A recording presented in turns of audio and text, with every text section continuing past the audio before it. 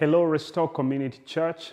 It is my privilege to be with you this day and to teach from God's Word. I'm also equally privileged to teach the last teaching in this series that we've been running, which is the 7 I am statements that Jesus made about himself. These are statements that Jesus invites us into seeing clearly who he claims to be.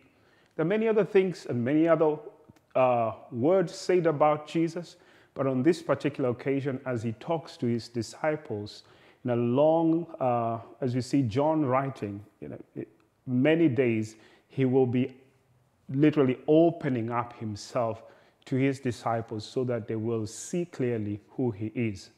We're also invited to see just how he ties those statements about himself as a fulfillment of what happened or what was prophesied before or what happened in the past. And so he is not talking to strangers, he's talking to people who are familiar with the past, they're familiar with the culture, and they're familiar with some of these statements and what it would mean if someone invoked or said these words about themselves. So that's a wonderful thing.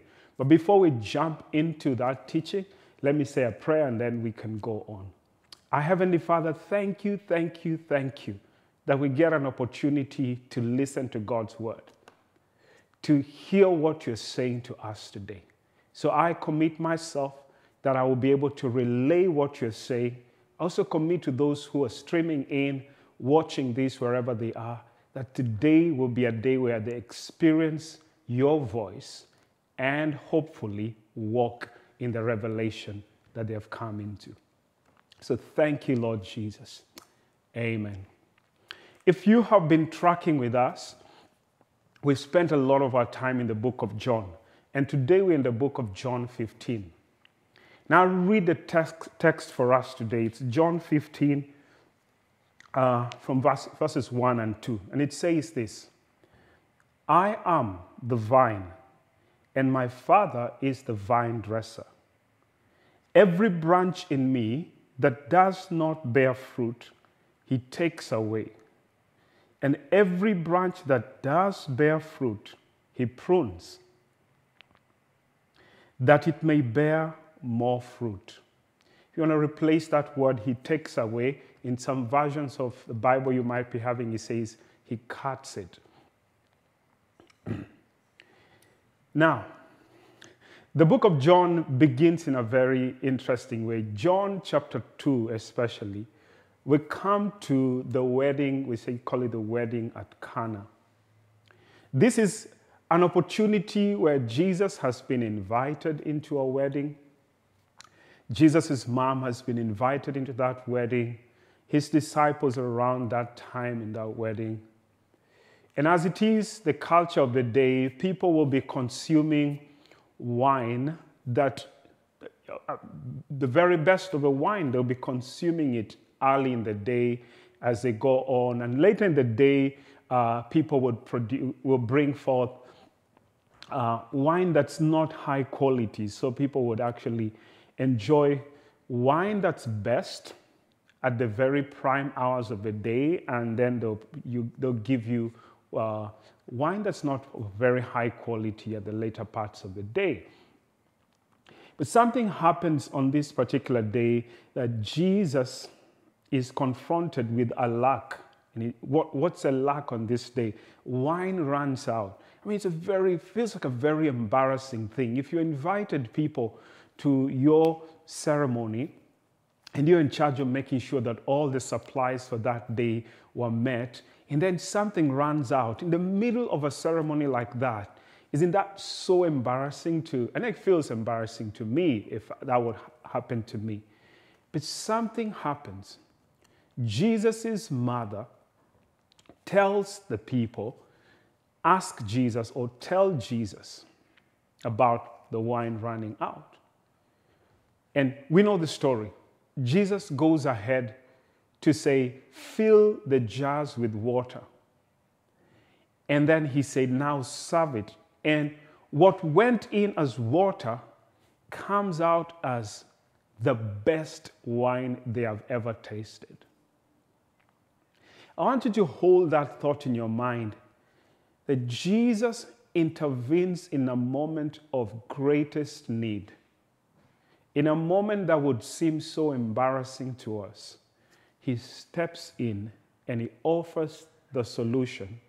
And it's not just a solution to get us by, it's the best solution of the time. And it opens the eyes of the people to ask, who is this? And maybe you are finding yourself in that place where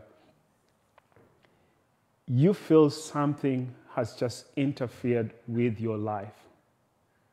And you feel like God cannot see that. I will come back to that thought. But as we go on, I want you to hold to that thought that the God of the universe has just broken through into our natural realm and has opened our eyes to see that he is able to provide us with the very best. And in this case, he's able to provide us with the best wine.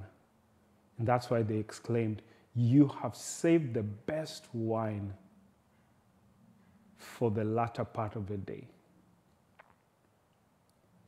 God has saved the best wine. I was coming to that. But rushing quickly into John 15, something happens. Jesus makes this grand statement to a people who would understand in the Mediterranean world how to grow grapes, and out of those grapes to produce great wine. I've traveled many parts where grapes are grown, and I'm not a big wine drinker, as some people are, but I've also come to discover that different wines come from different parts of the world and come from places that have different weather conditions. And so every wine that comes from a different part of the world will taste slightly different. Those who love wine would tell you the differences of those grapes and where they come from. And so the people listening to Jesus are familiar with this when he says, "I am the vine and you are the branches." Also, let's move on. The people listening to the words spoken to them about Jesus being the vine and they being the branches are also familiar that Jesus is referencing something from the Old Testament. Because the word vine has always, in the Old Testament, been a picture of Israel. And so Israel, for all this while, has been God's vine. And God visits the vine because God's garden, he plants Israel, or he plants this vine in his garden. And God visits the vine as often as he can as the vine dresser and wants to see, did I make a good investment? Just to open your eyes wider to this fact, let's go to Isaiah chapter 5, and I'll read from verses 1.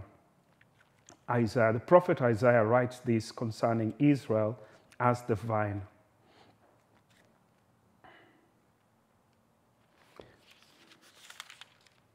And he says, "Let me sing for my beloved my love song concerning his vineyard. My beloved had a vineyard on a very fertile hill. He dug it and cleared it of stones and planted it with choice vines.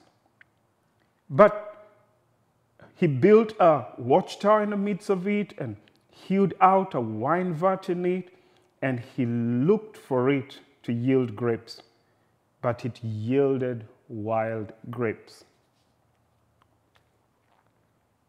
And now, O inhabitants of Jerusalem and men of Judah, judge between yourselves, or judge between me and the vineyard. What more was there to do for my vineyard? that I had not done for it? When I looked for it to yield grapes, why did it yield wild grapes? And now I tell you, what I will do to my vineyard, I will remove its hedge, and it shall be devoured, and I will break down its wall, and it shall be trampled down. I will make it a waste.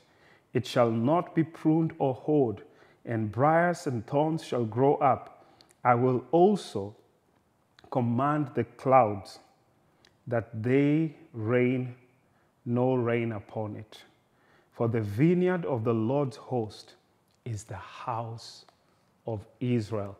So that's the rebellious side of Israel. When God uses this metaphor of a vine, of a vineyard, he says, Israel, my people, is my vineyard, and I came to them to look for fruit because I am the one who planted them, but I did not find the right grapes. I found wild grapes. Now, how do you get wild grapes? You would assume that you just get grapes because somebody planted them. Wild grapes actually shoot off from, all this cross-pollination and seed traveling where it was not supposed to travel, and it starts to grow by itself. So no one really tends the vine, and it brings forth wild grape. Now, God is saying, I'm not responsible for that kind of seed that I did not plant and has become full-grown vineyards. He says, that's not me. I tend my vineyard. And when I tend my vineyard, I have the right to expect the best fruit out of them. So that's one side of the rebellious side of Israel that we see when they produce wild grapes. Isaiah chapter 27 gives us the positive side of the vine, speaking of Israel still. And it says this from verses 2 to 6 says, in that day, a pleasant vineyard, sing of it. I, the Lord, am its keeper. Every moment I water it, lest anyone punish it. I keep it night and day. I have no wrath. Would that I had thorns and briars to battle. I would march against them. I would band them up together, or let them lay hold of my protection. Let them make peace with me. Let them make peace with me. In days to come, Jacob shall take root, Israel shall blossom and put forth shoots and fill the whole world with fruit. It speaks there of Jacob and speaking of Israel there as a vine of the Lord. In the latter times, the vineyard of God is going to be grand. But now let's move on. Jesus now, understanding that his listeners know what he's talking about, makes a very, very important statement. And that's why this claim could rub people badly when they were hearing it. You and I have just read that Israel is the vine, the vineyard of God, or the vine. But now Jesus says, hey, listen to me, friends. I am the vine.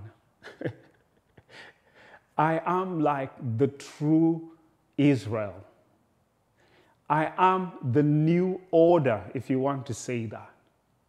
And he says, my Father, who is God, the God of the universe, my Father is the vine dresser. And then he introduces us now to our position. He says, and you are the branches. Now we have the vine, we have the branches, and then he says, every branch that does not bear fruit, I cut it off. And he says, but every branch that bears fruit, I prune it so that it can give quality and abundance of fruit. I want you to look at Jesus is the vine, or the trunk, if you want to use that word. Jesus is a trunk. And we are the branches. And out of the branches, the vine dresser, who is God, goes around expecting to see fruit. And when he sees one of the branches, which is supposed to be fruitful, not bearing any fruit, he says, I'm going to cut it. And then when he looks at a branch that has potential and is bearing fruit, but feels it can bear more fruit, he prunes it. Now, a lot of people, when they read the word pruning, they think of pruning the way you would prune your hedges or your bushes. But we'll come back to define the nuances of the word pruning that were all used in ancient Israel. My Father, he says, is the vine dresser. You see, God continues to say this in John 15. And he says, for you to be fruitful, you need to stay connected to the vine. And he goes on to say this, verse 15. Abide in me, verse 4, and I in you, as the branch cannot bear fruit by itself, unless it abides in the vine. Neither can you unless you abide in me. And so the secret to our fruitfulness, and I will define to you what our fruitfulness is, the secret to our fruitfulness is in remaining, as other versions say, or abiding in Christ. You see, friends, according to what Jesus is saying, the vine has no problem. There is never a problem with the vine. We could even claim the soil has no problem, because out of this soil, the Father owns the field and he has tended the soil and he has prepared it to plant the vine, and he has planted the vine. So the vine and the soil have no problem. He says the problem is with the branches. The branches tend to be affected even when the vine remains. And that's why when you read in Isaiah, you hear these words that out of the stump a shoot will grow, because you can kill the branches, cut them out, but the stump remaining, the life of the tree remains in that trunk, and it will come out. The vine has no problem. But when we do not remain connected to the vine, we shrivel, we wither out, we dry, and we fall. He says the only way for us to remain fruitful and to bring forth more fruit is to be constantly connected, to remain connected to Jesus. I want you to pause and ask yourself, what are the ways I can remain connected? In what ways can I be constantly connected to Jesus, who is the vine? You see, he says, branches that bear no fruit need to be cut off. Now, a lot of people ask this question, does he mean that I, who was already born again, that he will cut me off and he will throw me into hell? Well, friends, that's not what it means. First of all, you must appreciate the words he used that. In him. When we remain in him, he says, if you remain in me, you will bear much fruit. The process of cutting is the process of discipline. You see, let's use a parent and children. Children, when they are locked in, when you're born in a family, you remain a child of that family no matter what. But there is something that can take you out of that family. It has nothing to do with the Father's love. It has everything to do with our rebellious hearts. So, for example, when a child is to be taken away, or when someone is to be taken away from that family, is when they have now gone against the rules, not necessarily the rules of the family. For example, if you're a good citizen, they've gone against the citizenship rules of being a good citizen. Now they're incarcerated, for example, they're taken away from their parents. That's an act of their will. It's not an act, it's not an indictment on God and His love. And so it's not a punishment when God says, I'm cutting out. It's not punishment, but discipline. Those two things need to be defined clearly. God is not punishing me. God is disciplining me. Hebrews chapter 12, verses 5 and 6 says this. And I love this, reading this, because it reminds me of the love of the Father in ways that I understand. Hebrews 12, 5 says this.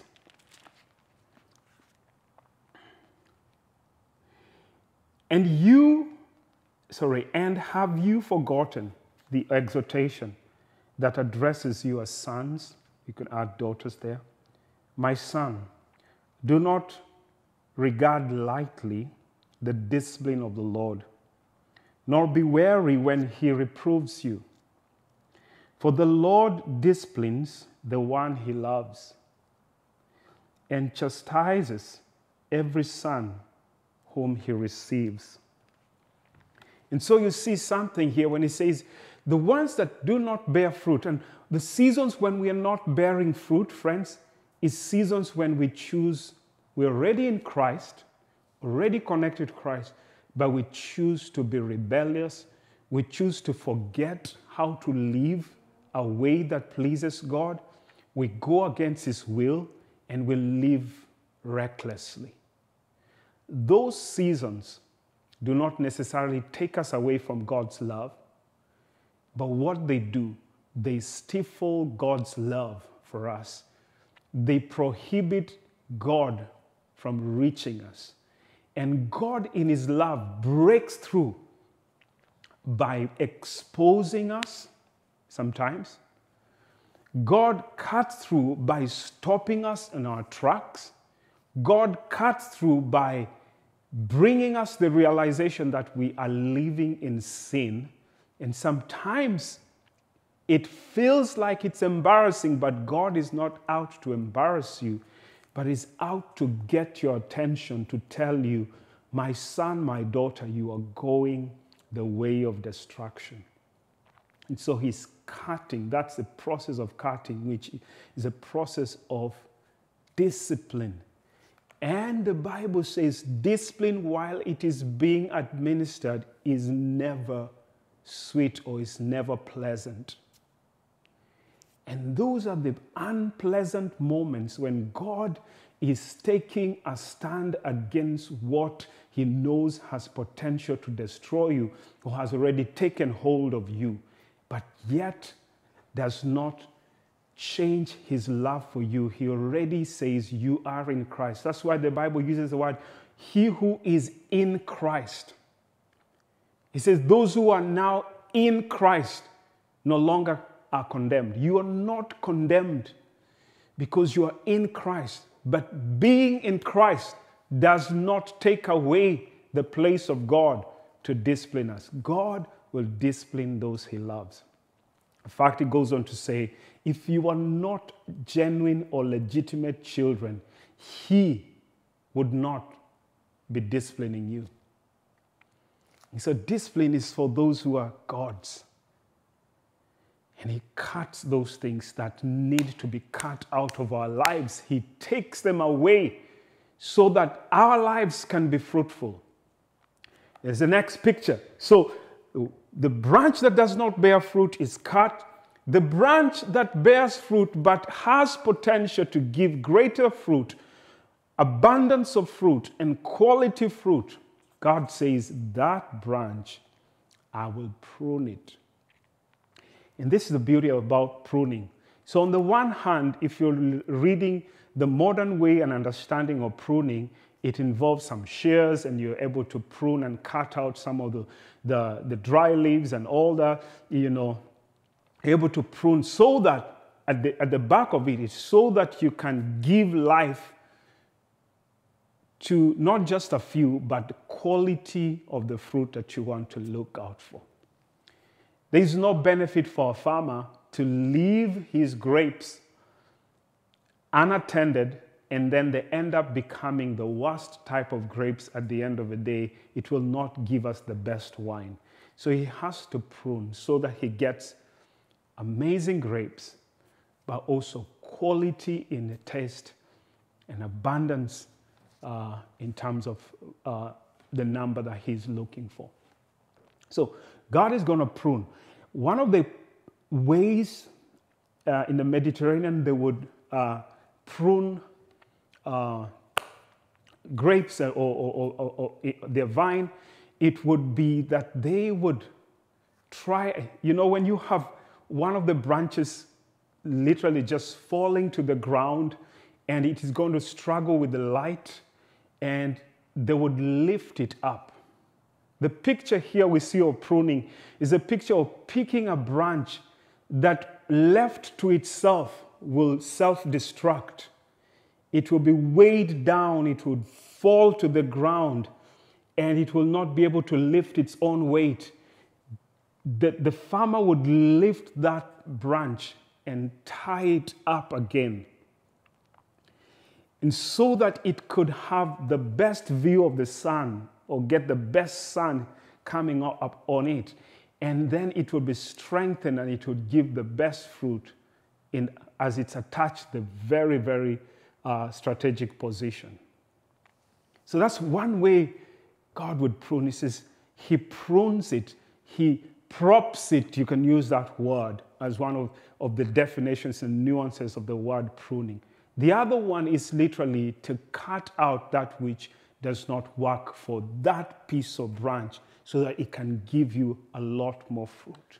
So you can see that broad spectrum of defining that word. And I love to use that picture of God lifting us from the ground so that we can have the best and strategic position so we can bear much fruit. God says, the branch that bears fruit but is compromised, he will strategically strengthen it.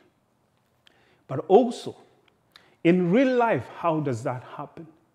Sometimes God takes away the things we think we need the most. And sometimes when he does that, or God allows those things to be taken away, let me use that word. He does not necessarily take them away, but he allows those things to be taken away so that he could grow something great out of our lives.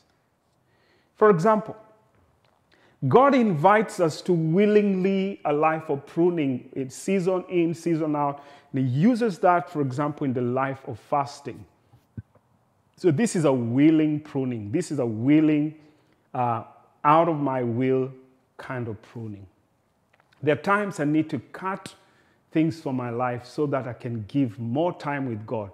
By cutting away those things from my life, I give more time with God. Guess what? I grow and I bring forth fruit. Now, the times God has allowed sicknesses in my life and in your life, and I'm not saying God has brought the sickness. That's, again, is not factual in God's word. And God sometimes has allowed it. And as we see in Scripture, when the man came to Jesus and says, this man has been sick from childhood. What did his parents do? Did his parents sin? No. He says, God says, no. This happened so that God would be glorified. And sometimes we ask ourselves, oh, why am I going through this? Why have I lost my job? And sometimes you ask yourself, what could God be bringing me into that I'm blinded to? And because of discomfort, I'm thinking, God, why are you doing this to me? And God's just inviting you to, I am helping you become more fruitful. And sometimes you need to be aware of what season you're in.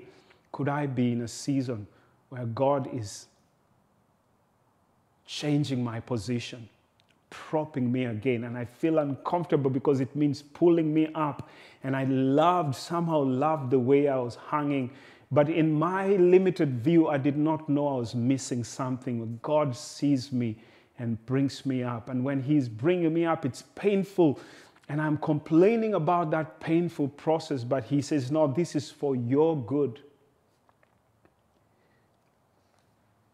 Think about somebody who has a tooth that has a cavity and goes to the dentist, and the dentist begins to drill through that tooth so that he could fill it in, so that it could still be alive again and the person could have the best smile.